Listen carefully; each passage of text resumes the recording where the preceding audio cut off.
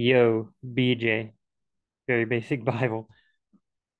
Heads down. We're gonna go through some Bible passages. Okay, share screen. So I am preaching this Sunday. Preach a few times a year at smaller churches. Smaller churches that don't have a pastor or they have, let's say, a part-time pastor. Maybe one pastor that does multiple churches. Maybe they have a pastor for a little while and then that pastor gets moved. Then they have a pastor for a little while, and then that pastor gets moved. So in between, it's common with small churches that are in a bigger institution. So I'm a member of the United Methodist Church, though I don't necessarily hold all the Methodist distinctions, but overall, pretty much. But you only got to affirm, like, to be a member of United Methodist Church, you say, I will uphold the church with my prayers, my presence, my gift, and my witness to Jesus. That's pretty easy to do. I mean, pretty easy to, well, yeah, anybody can do that. Um, then I get to become a lay speaker, get to go around and preach. Um, and my wife has been going to a Methodist church since she was teeny tiny. You know, when you're a kid and you just join a church, you don't know what it's about really. It's good that we got in a church where you don't have to affirm all sorts of everything that's like very particular and specific and it must be this way. And because no, I couldn't do that. I feel weird even being part of the United Methodist Church. But hey, prayers, presence, gifts, and witness. I mean, yeah, that's pretty simple. um so got small churches in this institution, but you're not just going to go out and just hire a pastor. You're not just going to ask people to preach. No, no, no. The institution provides the pastors. So you got a small church that doesn't can't retain a pastor, that doesn't necessarily need a full-time pastor, but you can't go get your own pastor. Got to wait for the institution. Yeah, it's you know. So I help out. Gonna preach this Sunday. Okay, that 3.5 minutes of the United Methodist Church was free. Um, so I'm going to preach at my friend's church. The lady who lives with my mother-in-law. She's taking a break. I'm going to preach. She said last time she preached on. Let's go find it. Let's just look at Bible Gateway. John 21. No, 20. Yeah. Jom. Look at it. Jom. John. I typed in Jom in the search bar. John 20. John chapter 20. The empty tomb. If you go down, Jesus is among his disciples. You go down. Why is it God? Oh, here we go. I'm going to start at verse 19. We're just going to read it. This is a NESB, I believe. If you look up in you go to Bible Gateway, you're like, wait, which Bible translation am I in? I forgot. Look at the web address bar. It says BibleGateway.com/passage/this, that, random NASB. Okay, NASB. It says that up in the internet address search bar. Yeah. All right, here we go. Verse 19, John chapter 20. This is what Pastor preached on last time. Here we go. Now it was evening on that day, the first day of the week, and when the doors were shut, where the disciples were together due to fear of the Jews, Jesus came and stood in their midst and said to them, Peace be to you. Doors are shut, and he appears. Supposed to be kind of like, wait, how'd he get in there? I'm pretty sure. Also, due to fear, and Jesus is like, Peace be to you. Come on. Kind of neat, huh? When he said this, he showed them both his hands and his side. They were probably a bit freaked out. Whoa, dude, you were dead. I mean, they were hiding for fear of the Jews, not necessarily because they thought he was dead, because some of them were like, wait, did he rise? Peter and John, they were like, huh, kind of scratching their head. And they were like, well, he said he'd rise. Well, then he's like, I'm going to prove to you that this is who I am. Holes in my hands, hole in my side where the guy pierced me. It's me. And the disciples didn't rejoice when they saw the Lord. So Jesus said to them again, peace be to you. Excellent. Peace be to you. Jesus continues, just as the Father has sent me, I also send you. Common theme in the book of John. Jesus is like, I was sent from heaven. I came from heaven and was sent by my Father. My Father sent me. I only do what I see the Father doing. Jesus says stuff like that over and over again. In the book of John, I come down from heaven. God so loved the world, he gave his only begotten Son.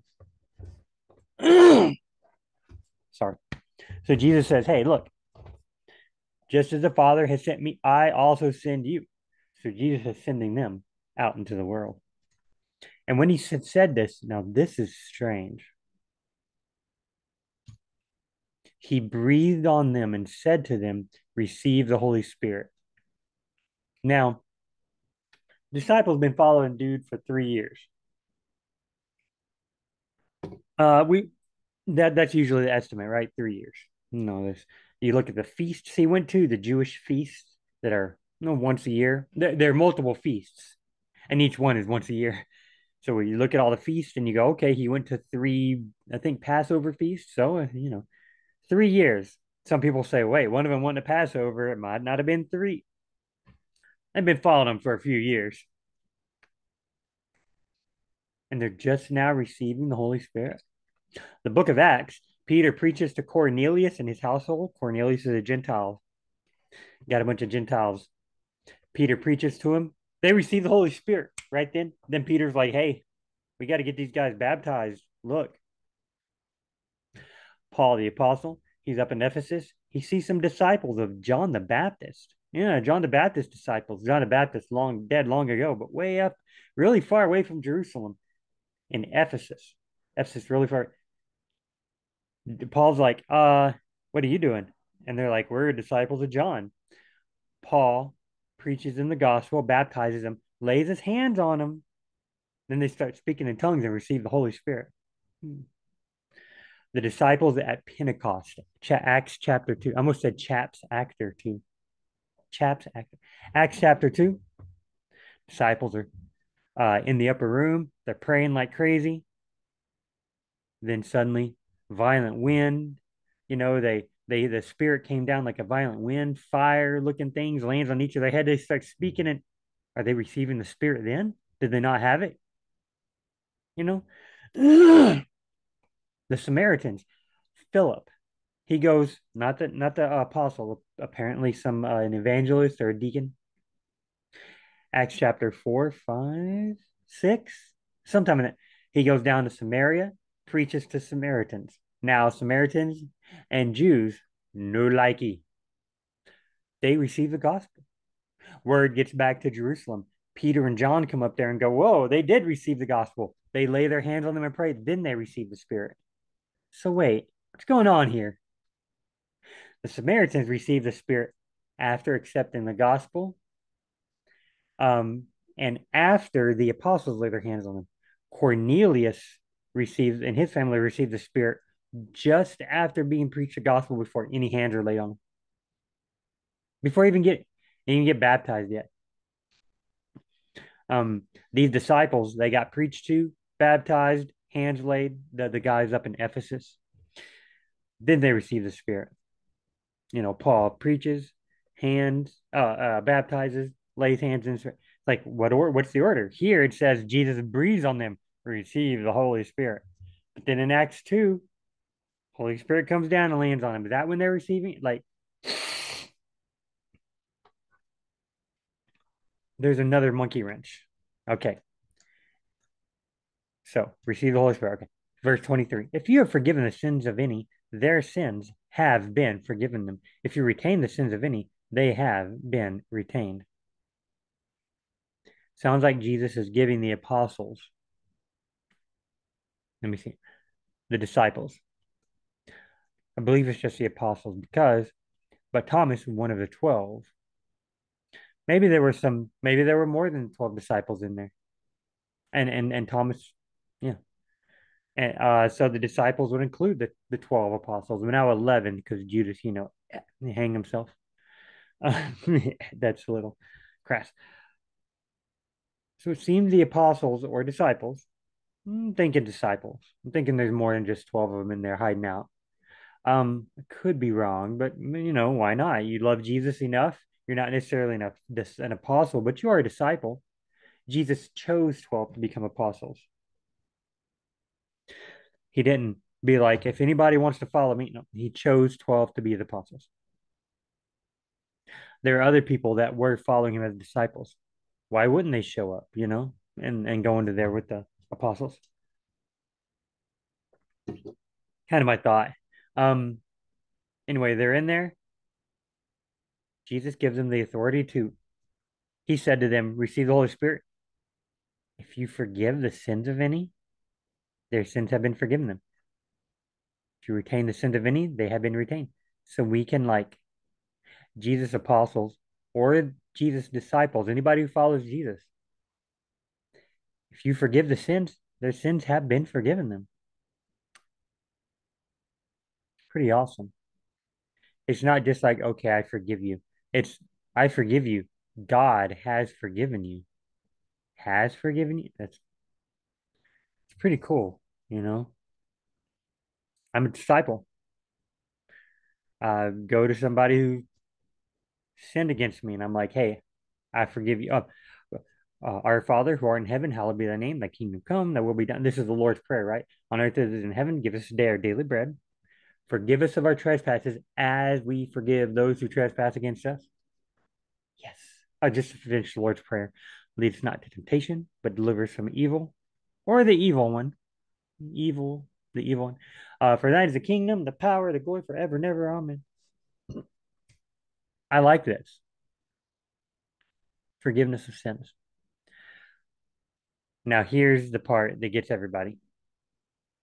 This stuff's weird up here. I didn't even talk about the forgiveness of sins. Some denominate Catholics, Lutherans, Orthodox believers, like Eastern Orthodox. Some are like, well, you have to be an apostle. The apostles can forgive sins. They literally have the power to literally forgive sins, and it's a special mystical power, and it's the apostles passed down to other apostolic succession. Have you ever heard of it? That's like the Catholic Church and the Anglican, and that's like that. I didn't even get into that. I'm just getting into trying to keep it simple. Okay.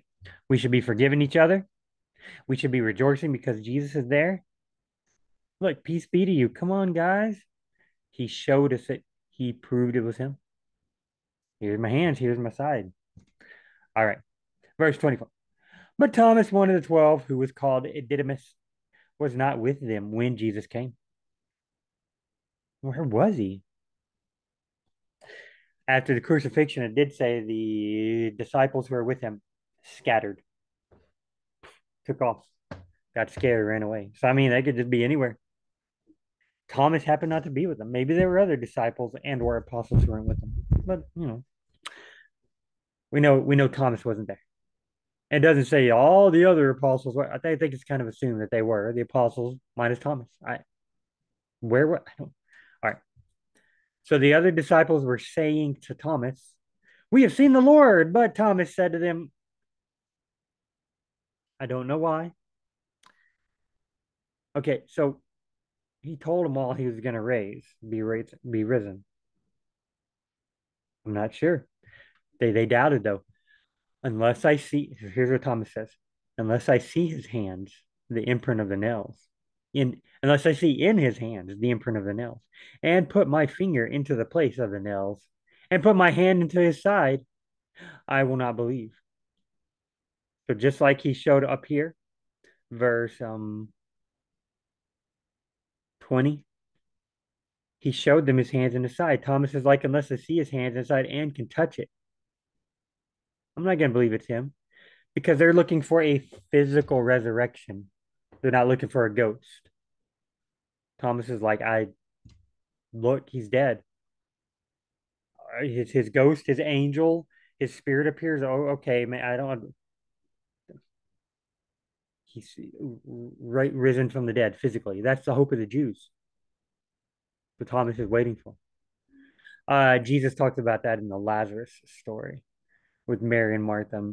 Mary and or Martha. It's like I know he will raise at the end of time. I know Lazarus will eventually raise someday. Um, and then Jesus raises Lazarus right then. uh, so the disciples slash apostles get breathed on, receive the Holy Spirit. Are they literally receiving it? Or is this more symbolic, metaphorical? Did Jesus only give them to be able to forgive sins?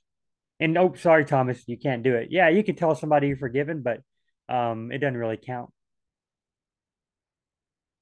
Thomas wasn't there. Did he receive? He just 8 days later. So that's another kink. If this whole Holy Spirit thing is like that's when they got saved or something like that, you know, they were all pretty much priests because they could forgive sins. Oh, except for Thomas. What? Verse 26. 8 days later, his disciples were again inside, and Thomas was with them. Jesus came, the doors having been shut, of course. So Jesus came, the doors having been shut, and stood in their midst and said, "Peace be to you." That's what he said last time, twice. Get a drink of water.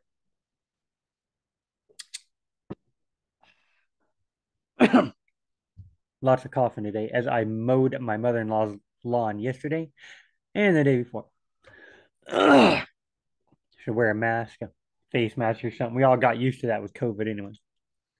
And I work at a job, not work. I volunteer where my wife works. She works at adults. She works at a place that employs adults with special needs. They do clay work.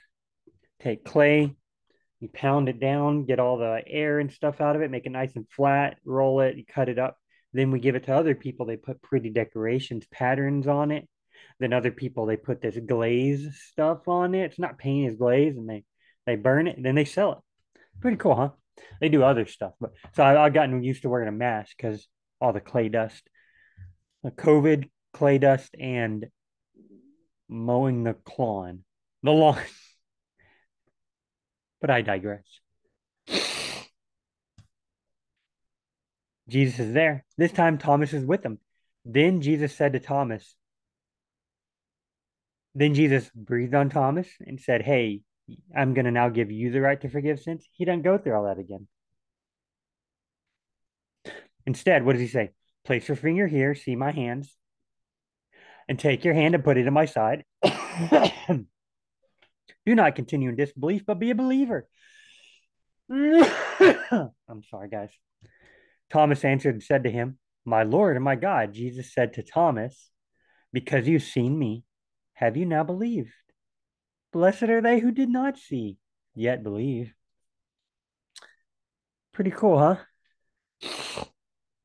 The next, the next verse might help clue us in what's going on.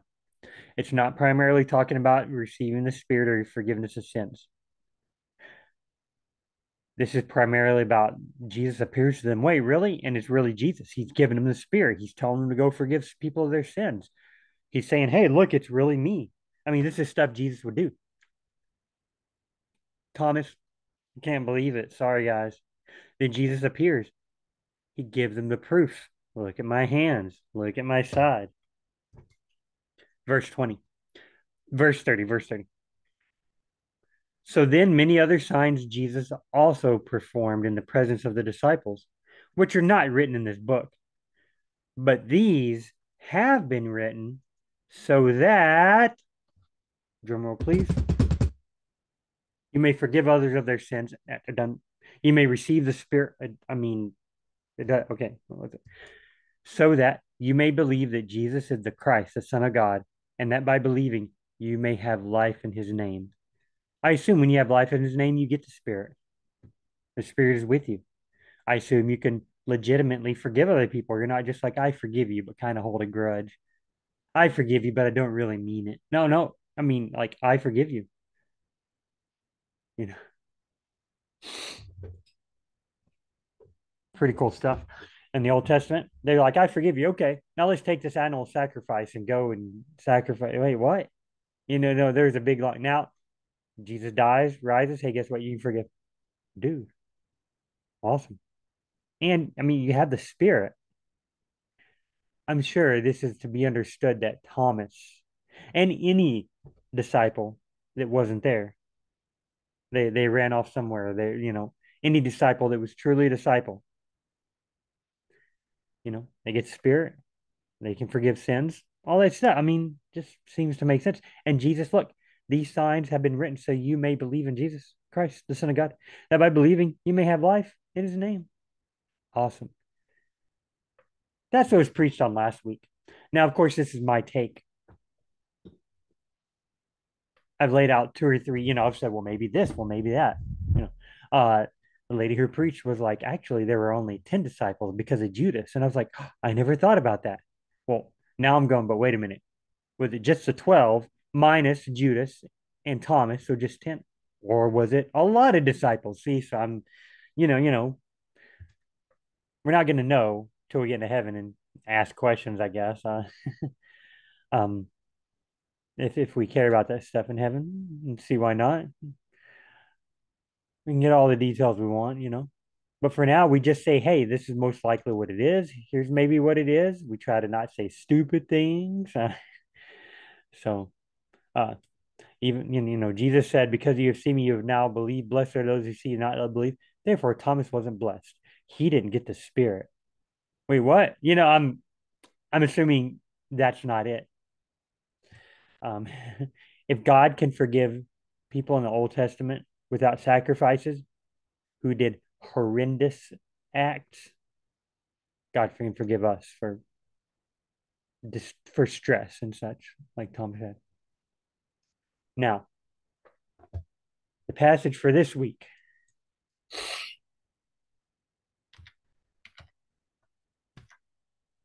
Vanderbilt,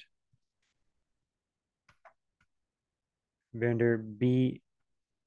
Yeah, okay, right here, Revised Common Lectionary. See, I typed it in up at the top. Revised Common Lectionary. Called Vanderbilt. Built is spelled like, hey, let's go build something. He built that. Built. Well, Vanderbilt is like Bilt. I'm not sure. Maybe somebody's name Vanderbilt.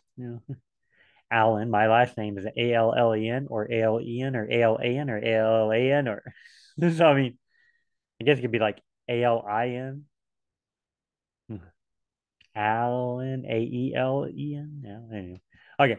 Uh, since I'm preaching, go to the lectionary, grab a scripture verse. Now I can like preach on whatever I want, but I find it fun to grab a scripture and make myself preach on that. Makes me makes actually have to think about it and not just like, oh, I picked my favorite thing. Now I could do that, but this is, maybe I'll do that if you maybe we'll read Balaam's donkey. And that was, yeah, that's one of my favorite stories now. All right. Advent, Christmas, Epiphany, Lent, Holy Week, Easter. It's Easter time right now, right? Not Lent anymore. Easter. Is that Jesus' eyes? Is that Mary? Oh, okay. April 20. Oh, 2024. Wait, what? Oops. Oh, year A. I went to year B, 23, 24. Year A, 22, 23. Okay. Easter. April 23rd. Prayer. See, today's the 19th. This Sunday be the 23rd. Acts 2:14a and then 36 through 41. Psalm 11, 16, 1 through 4, 12 through 19. I'm not sure why they break them up. It's tradition. First Peter 1, 17 through 24. Look at this. First Peter 1, 3 through 9. First Peter 17. First Peter 2. First Peter 2, 10. Uh, so they're going through First Peter. Why? I'm not totally sure. I could learn like why the lectionary is the way it is, but we do know why it's Acts because it's after Easter. Acts happens just after Easter. Luke happens after Easter. Luke 24. That's the road to Emmaus. He's walking He sees the disciples on the way to Emmaus. Everybody knows that story. I could do familiar Bible stories that we make, like we preach something new, but I'm going to preach instead on comparing what they got preached last week, which is Thomas, and this week, Acts 2:14a, 36 through 41. I do know why they did Acts that way. I'm pretty sure. Like there's one part of the verse, the sermon, one part of the sermon. There's another part of the sermon, right? No, I'd really just preach the whole sermon. But here, let's go. Acts.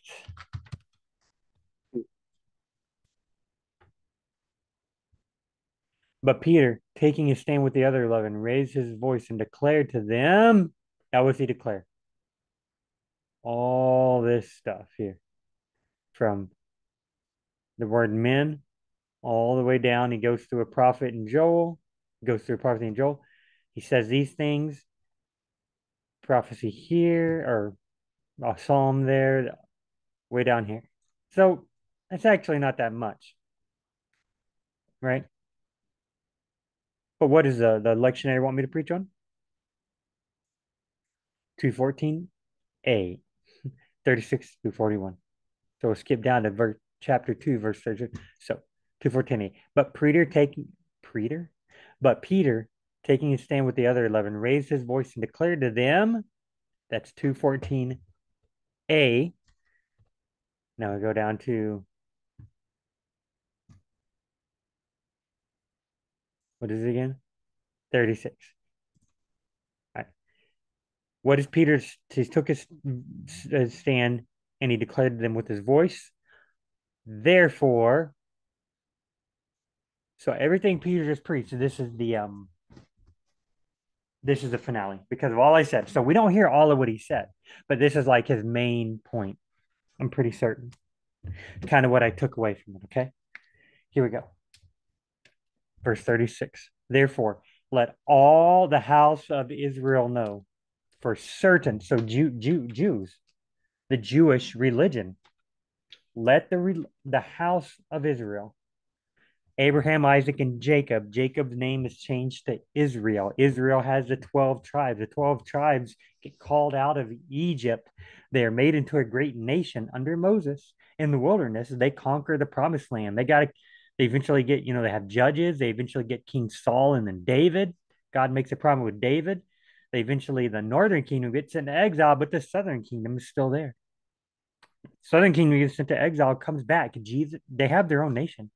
Jesus is born in the house of David, in the house of Israel, Jacob. They all come from Abraham. They come from God. Jews. Hey, Jews, look. Therefore, let the Jewish religion know for certain that God has made him, Jesus, both Lord and Christ. He's the Messiah, the long awaited Messiah, the guy they've been waiting for. And guess what? This is Jesus whom you crucified. How would you like to hear that? How would you like to? he gives them this whole spiel here about Jesus and what happened, and then look, God has made him both Lord and Christ. The Jesus who you crucified. Okay, Thomas. Jesus appears in the room. Thomas isn't there. Jesus appears later. Hey, look, here I am. I've been crucified. See my hand, see my side. Blessed are you if you believe and don't, if you don't see and you believe. Okay. Peter here's like, hey guys, look, it's Jesus who you crucified. He is the Messiah. He is Lord. A little different from Thomas, right? Thomas was already a follower of Jesus. Thomas had seen everything. Then he saw everything again. These people, not followers of Jesus. They're just the Jewish religion. They're just the people, the Jewish nations, the Jews who live in the nations. They're just the Jews. Jesus is like, hey, here I am, Thomas. It's me. Peter's saying, the guy you crucified, he's made Lord. Okay. How did the people react? How did Thomas react? Thomas said, my Lord, my God, right? If you remember, we could go back, but that was Thomas's words. How did the people react? Verse 37. Now, when they heard this, they were pierced. I'm going to look up wounded in conscience. Okay. Pierced to the heart, wounded in conscience. And said to Peter and the rest of the apostles, brothers, so I guess all they were all there. Peter was preaching. There's a lot of people. There were, where is it at? Down here, if you look, verse 41, we're added about 3,000 souls, about 3,000. So yeah, hey Peter, it does everything. No, that's not going to work. The rest of the apostles, brothers, what are we to do? The Jews are pierced in their heart. Said to Peter and the rest of the apostles, brothers, what are we to do? Peter said to them, Jesus is going to show up and you're going to look at his hands and his side. He's going to breathe on you, different than Thomas. Repent and each of you be baptized in the name of Jesus Christ for the forgiveness of sins, and you will receive the gift of the Holy Spirit. So wait, the apostles were already baptized, right? I'm guessing they got baptized by John. It never says Jesus baptized them. In fact, Jesus got baptized by John. Jesus was preaching, repent and believe the gospel. I'm assuming the apostles already repented. Thomas didn't necessarily have to repent. He had already repented. Is repentance an ongoing thing? Sure, but it's also I follow this way of life, and now I'm following this way of life. I wasn't following Jesus, but just the generic Jewish religion. Now I'm following Jesus the Messiah. He is the Jewish religion, right? That the apostles make a turn there. Peter's like, hey guys, y'all repent. Y'all were following the ways, the Jewish religion, but here's Jesus the Christ. Follow him. Each of you be baptized in the name of Jesus Christ, not in the name of Israel, not in the name of David, not in your own name, in the name of Jesus, for the forgiveness of sins. Like Jesus said, they could, whatever sins you forgive, they've already been forgiven in heaven. Pretty cool. So all the people have to do is repent and they're forgiven. I mean, and you will receive the gift of the Holy Spirit. Pretty cool.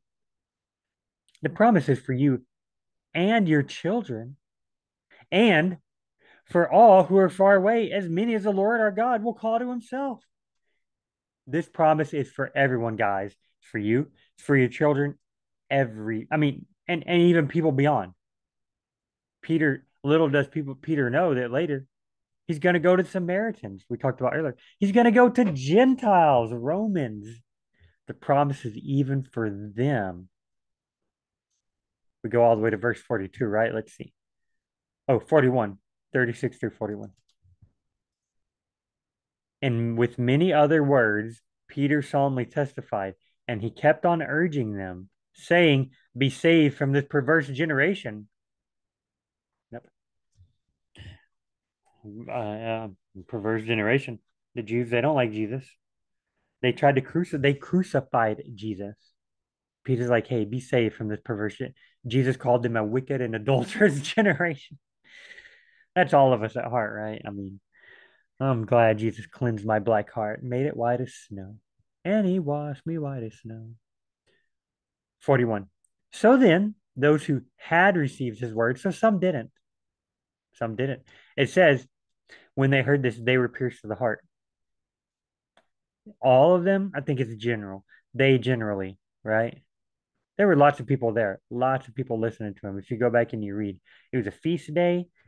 Hundreds of thousands of Jews probably are there. That's what I've heard. I heard people say there's probably a few 100,000 Jews because they come from all over the known world, all over the Mediterranean, down as far as Egypt and probably way over from the Middle East.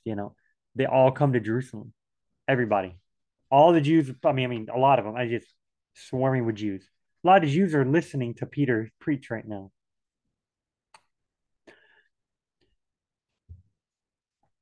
Many of them got saved. Look at this. So then those who had received his word and were baptized. Oh, those who had received his word were baptized and filled with the Spirit. Wait, it doesn't tell us that part. Up here, Peter says, you'll receive the gift of the Holy Spirit. That's in my phone. You notice how sometimes it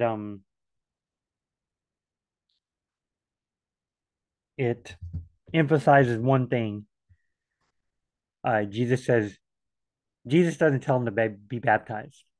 He breathes on them, says you can forgive sins, and you receive the Holy Spirit.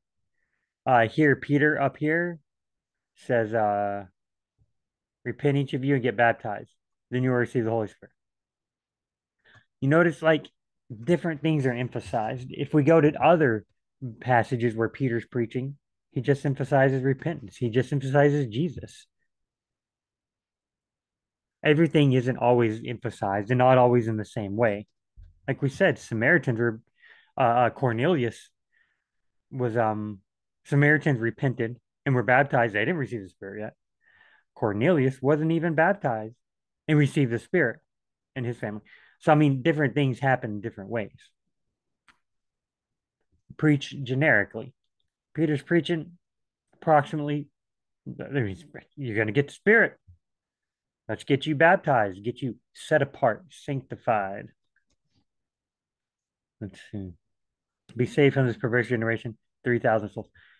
That's a little different than Thomas. Thomas just seems already saved. These people wandering around. Thomas knows Jesus is Messiah, pretty much. These people, they have no clue, right? Thomas is one out of many that already knows Jesus. These people, they killed Jesus. He says they, of course, the Jews that came from very far away to come to this feast, they didn't kill Jesus necessarily, I don't think. Actually, the Jews would have come from very far away to a feast. And then, like a month later, a month and a half, there's another feast. So it might have been the same Jews. So if they all come for both feasts, I mean, they were there like shouting Hosanna, then they were there shouting crucify him. But different Jews come at different times. Some Jews might have been at one, and not the other. I mean, we tend to look at this like they did it, and all of them. No, it's more generic than that. It's always more generic than that. Well, guys, I got to go to work. I think I've talked through it enough. I'll have to think about exactly what I want to say. I'll try and remember to record the sermon. When I do, put it online, hopefully. All right. We'll see you guys. I have a friend who texted me about something important, it seems, and I got to go to work. Pray that you would receive the Holy Spirit, that you would repent of your sins, and that you could preach to others and receive life in his name. Amen. See you on the next very basic Bible.